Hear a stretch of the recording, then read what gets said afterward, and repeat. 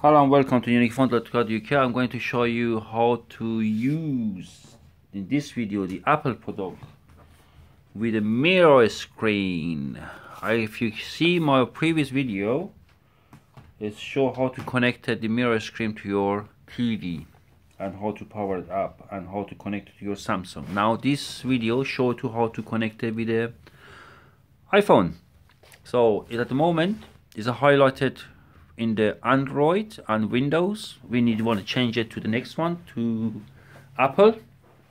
So you press the button on the MiraScreen to highlight it. The other one, actually it's still on the top, please wait. So there you go, now it's Apple highlighted. We are going to, let me unlock my iPhone, just need to unlock, see that. So now I'm going to settings, I'm going to Wi-Fi, and find the MiraScreen there, click on that one, ask me for the password. The password is there. It is, what is it? 59273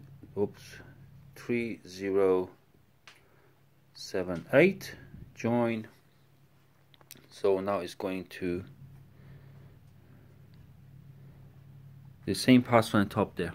So now it's connected to MiraScreen. You can see it's tick at the front. Now I'm going back, slide it up, and I'm going to the AirPlay.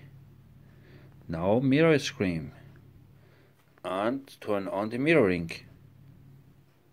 That's it, it's all done.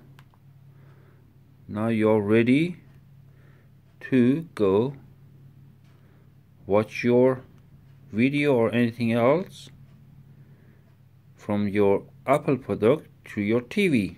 Easy. Let me run the YouTube channel. It should work everything else as well. My God. Let's hear that one. I don't know what is it.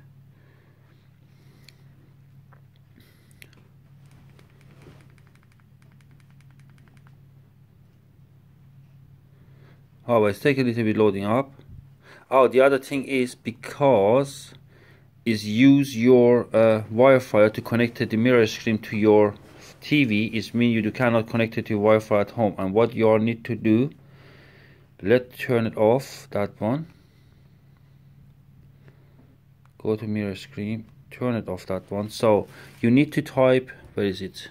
I need to somewhere, okay, here, the IP address. Leave it connected to the MiraScreen with the Wi-Fi. Let's have it check it again. There, yes, it still is connected. Go back, go to your internet, and type the HP IP address on the top there, 192.168.203.1. go. So now it's come setting up for your MiraScreen. What you connected back to the TV is coming here. Alright, you can update it, you can AirPlay it. So now what you all need to do, you need to go to the first one, the internet, Wi-Fi setup, and find your Wi-Fi from here, click it, connect to the Wi-Fi, and it means you got the connected to the Wi-Fi that you can go streaming online as well, and it's not take a longer time. I hope this video is help you. If you got any question, please drop me email or send me message. I try my best to help you. Thank you for watching. It's uniquephone.co.uk.